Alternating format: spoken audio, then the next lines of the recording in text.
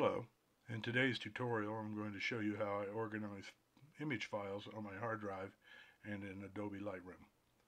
We'll start off with File Explorer view of my hard drives.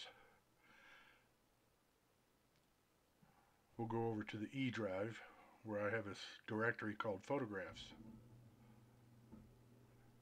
Those photographs are stored by subject name and year in subdirectories.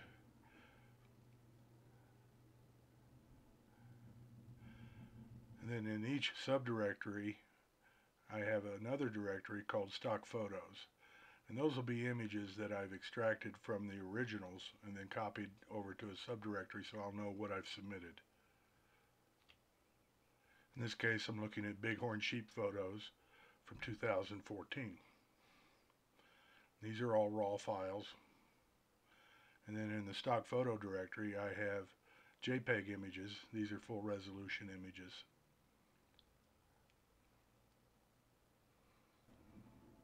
You can see all the subjects are covered by their own subdirectories and organized by year.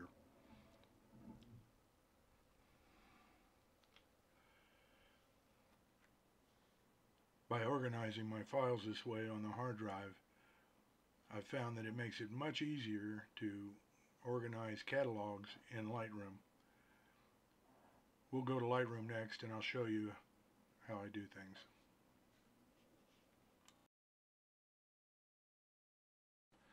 So here we have my Bighorn 2014 files, and if you look at Lightroom you can see that they're stored on the E drive, Bighorn 2014 directory, and then there's a subdirectory stock photos.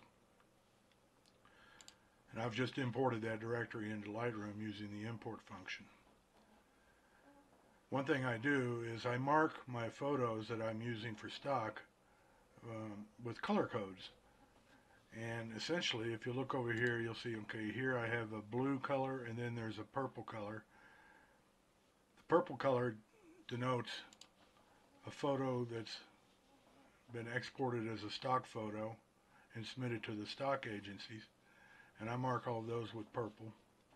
And then I go back and also identify the original file, and this is marked in blue.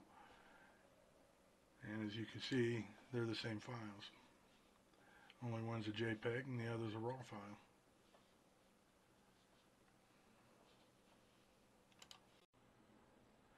So now what I'm going to do is create a sample Lightroom catalog and import new photos into that catalog.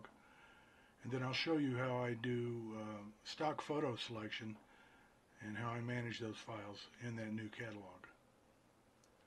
So what we'll do is we'll start out, we'll go up here to File, select New Catalog, and I have a directory where I keep all of my Lightroom catalogs. It's on my C drive.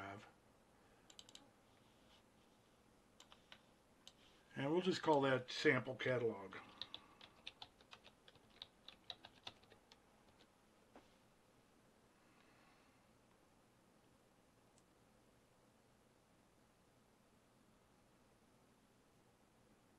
So Lightroom's creating that catalog in my Lightroom catalog directory on my C drive.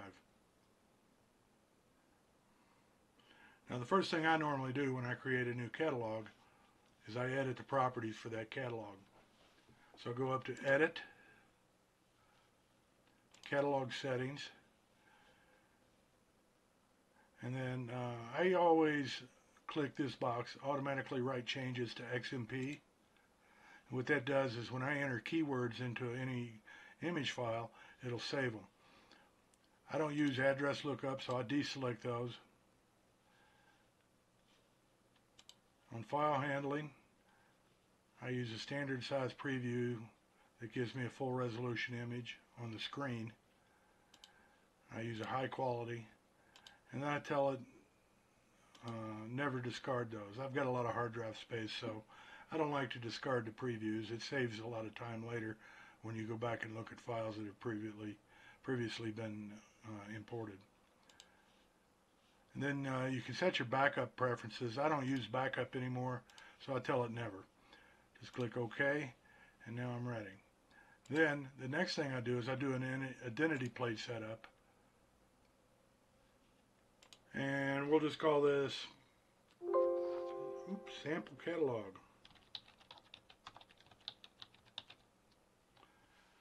And that's a big font, so I usually bring that down to about a 28-point font.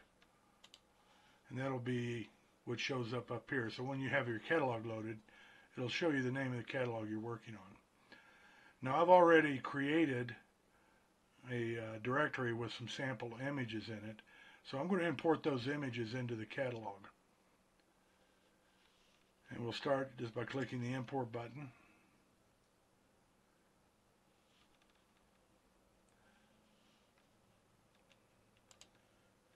And that sample catalog is over here called Test Images. And I've just loaded up a few of those bighorn shots from 2014.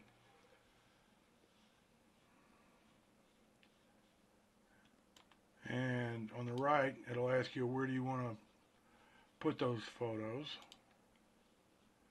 I'm not going to move them anywhere. I'm going to add them to the catalog. This is assuming I've already imported those photos off my camera chip into a directory of my making. So I tell it add, and it'll leave those photos in that image. And you can also see I created a stock photo image catalog, which there's nothing in there at the moment. So I'll tell it put it in the test images catalog, and I got build one-to-one previews. I have developed settings that I've pre-configured, user preset. I just use a default import, and I'll show you how to take care of that all in another tutorial. And then I want to apply metadata, which is a pre-selected set of keywords and descriptions, which I can go in and edit later. So when it imports these images, it'll put all the keywords and a roughly correct description of each image in there. So then once I've got those, I've got all the marked check boxes checked, and I just tell it to do import.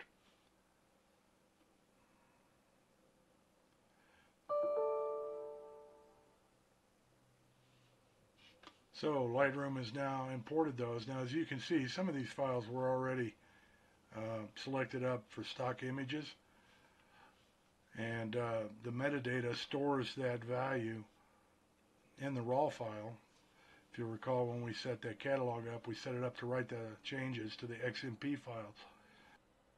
So here I've imported the image files, my sample catalog, 3 of these bighorn sheep photos from 2014.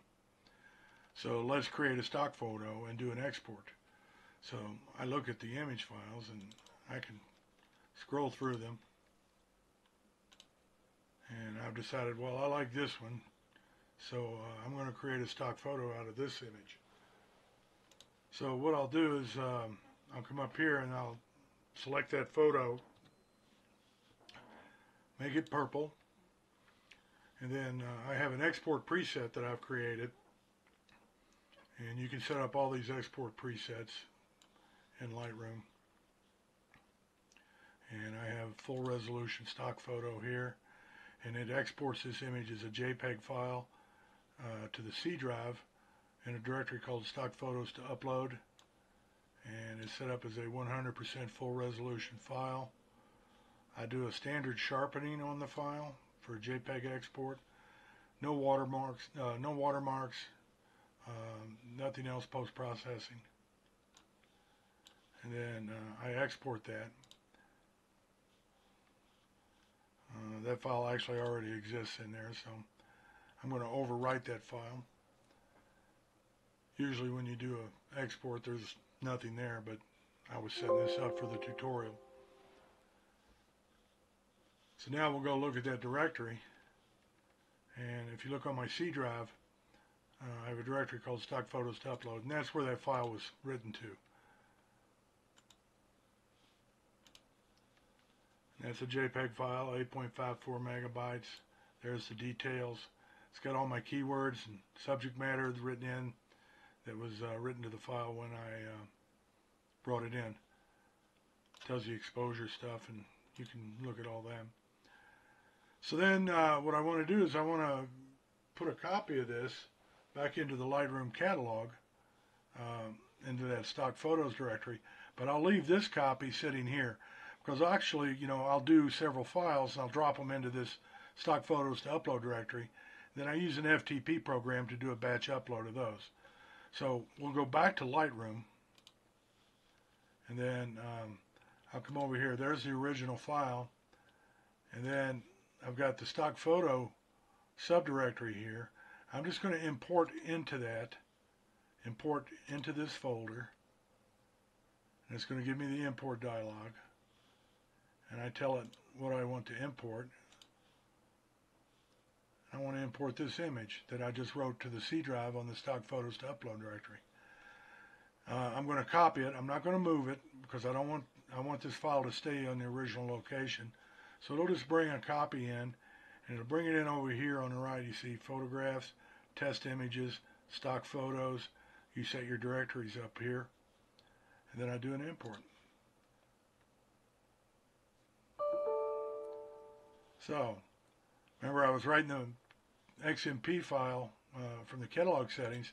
When I told it to color that image with a purple, it maintained that in the XMP file. So when it imported it, it saw that definition in there and it brought it in. So now I've got the original image, which is a DNG file, digital negative. It's actually a raw file. And then here's the stock image. I want to take the original raw file and convert that to blue so that I'll know blue means that's the original raw file. And that's in the test images directory. And then the JPEG file, that's actually the stock photo, is sitting down here in the stock photos directory. So there you have it.